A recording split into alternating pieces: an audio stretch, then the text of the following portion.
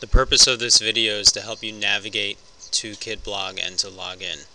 So when you're on the s'more, you will click on kidblog prompt. It's going to take you to our class site. You'll notice that you need to log in first. You can click login down here in the orange section or up in the top corner. Either one will take you to the right place. You select your name, and then that would prompt you to type in your password that you should have in your agenda. I'm going to sign in as myself.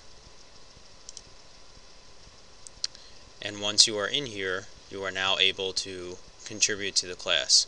So you would click Unit 1 Week 3, because that is the assignment that we were assigned for this checklist.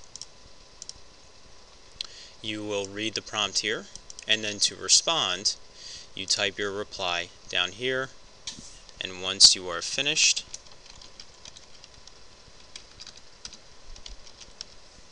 you will click comment and it will be submitted to me.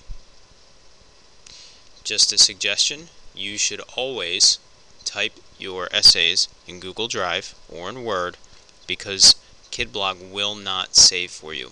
So you can even upload from Drive if, I'm sorry, you can't, but we can type it in Google. So if I go to my Google Drive, if this were the story that I was going to use, I could copy